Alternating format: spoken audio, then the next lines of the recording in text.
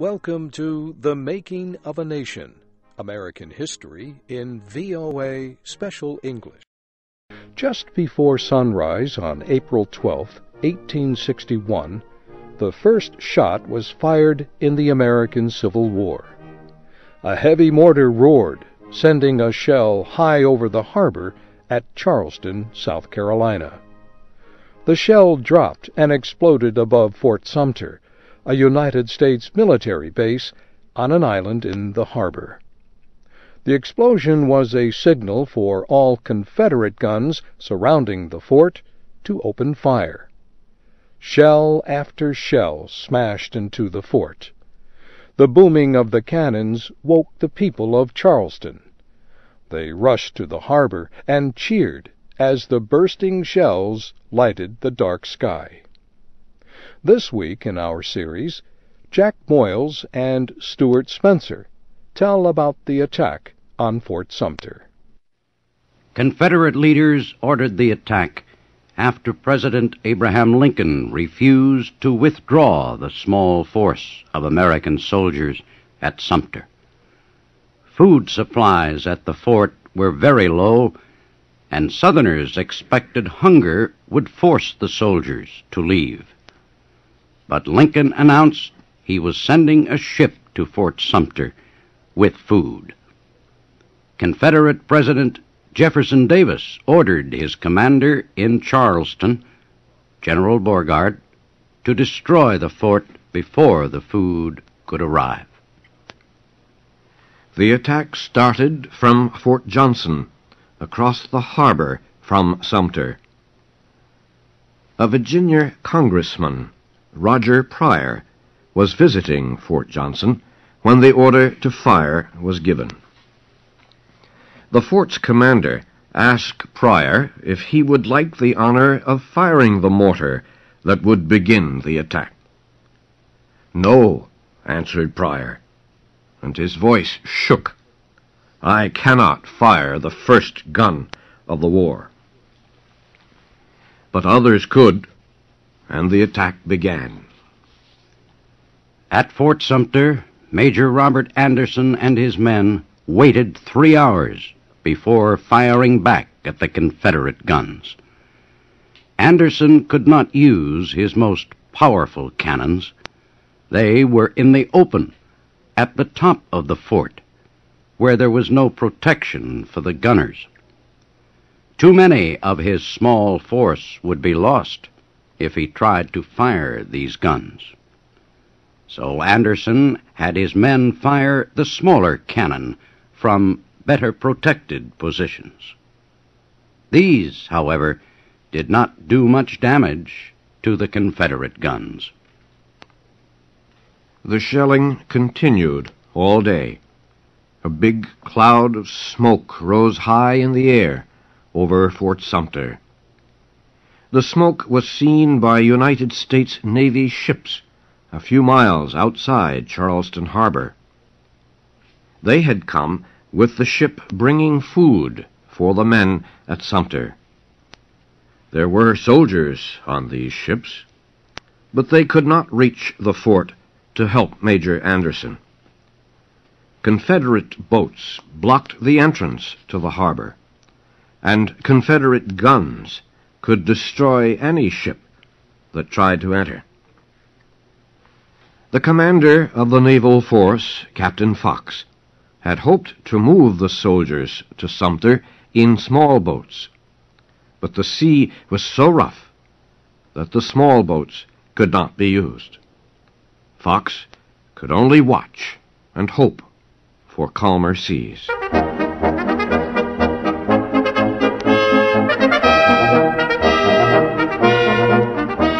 Confederate shells continued to smash into Sumter throughout the night and into the morning of the second day.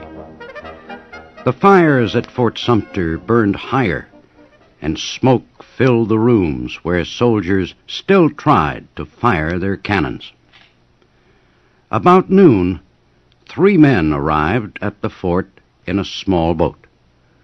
One of them was Louis Wigfall, a former United States Senator from Texas, now a Confederate officer. He asked to see Major Anderson. "I come from General Beauregard," he said. "It is time to put a stop to this, sir.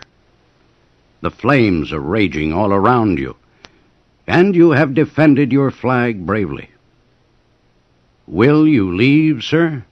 Wigfall asked. Major Anderson was ready to stop fighting. His men had done all that could be expected of them.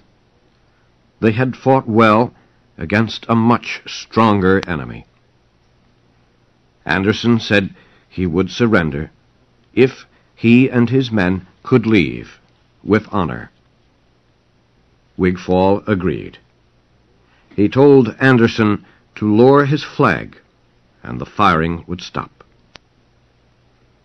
Down came the United States flag, and up went the white flag of surrender. The Battle of Fort Sumter was over.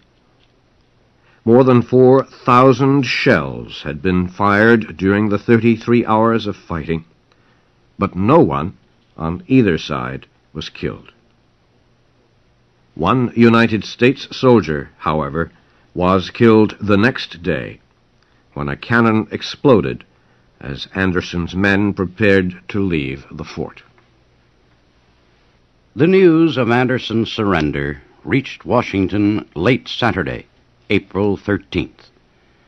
President Lincoln and his cabinet met the next day and wrote a declaration that the president would announce on Monday.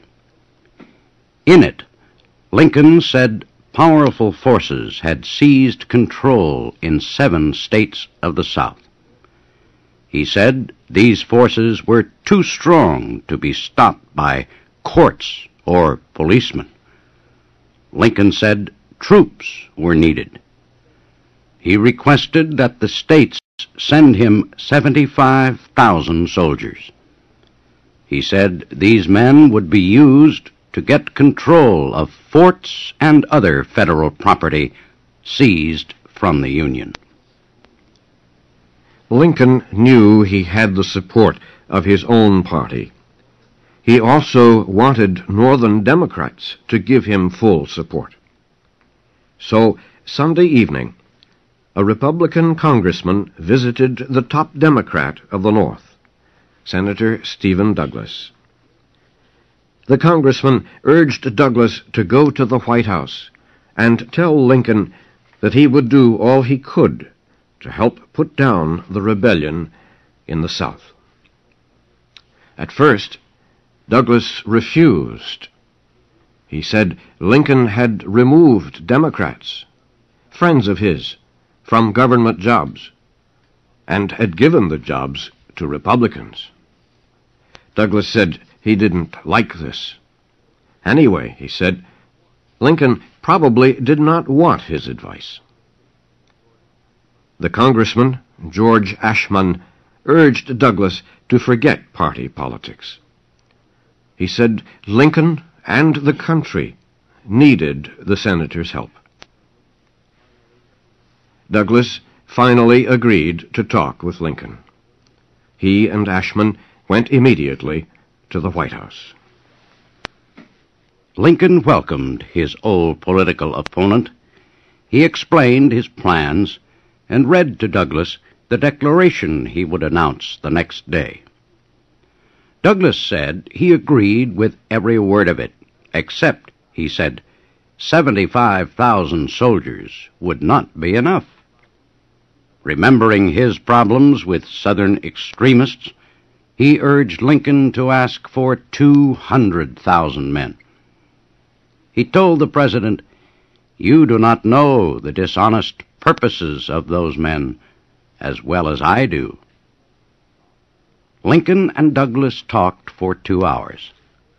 Then the senator gave a statement for the newspapers.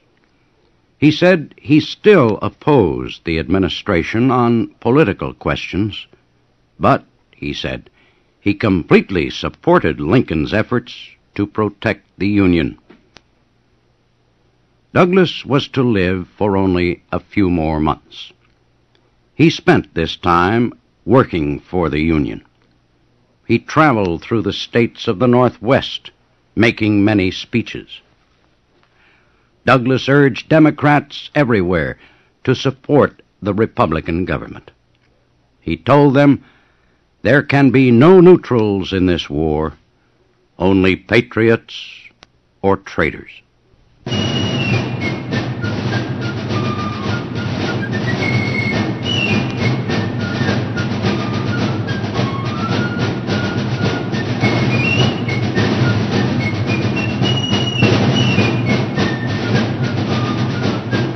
Throughout the North, thousands of men rushed to answer Lincoln's call for troops. Within 2 days, a military group from Boston left for Washington. Other groups formed quickly in northern cities and began training for war. Lincoln received a different answer, however, from the border states between North and South. Virginia's governor said he would not send troops to help the North get control of the South. North Carolina's governor said the request violated the Constitution. He would have no part of it.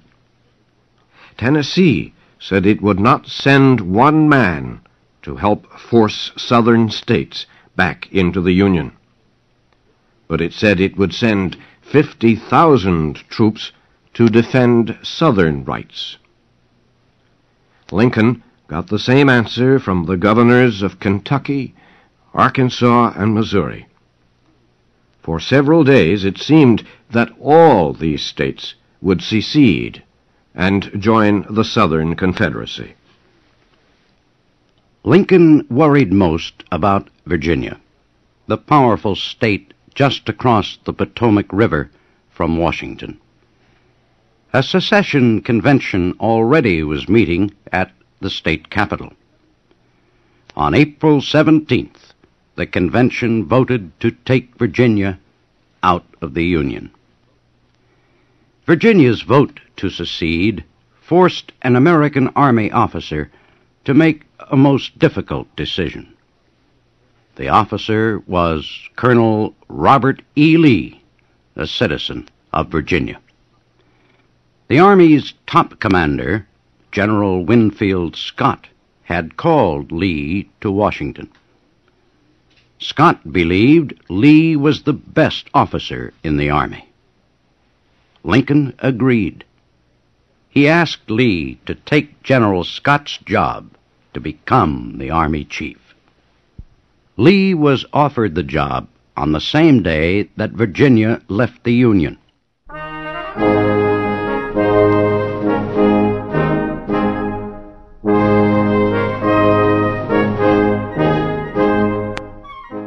Our program was written by Frank Beardsley.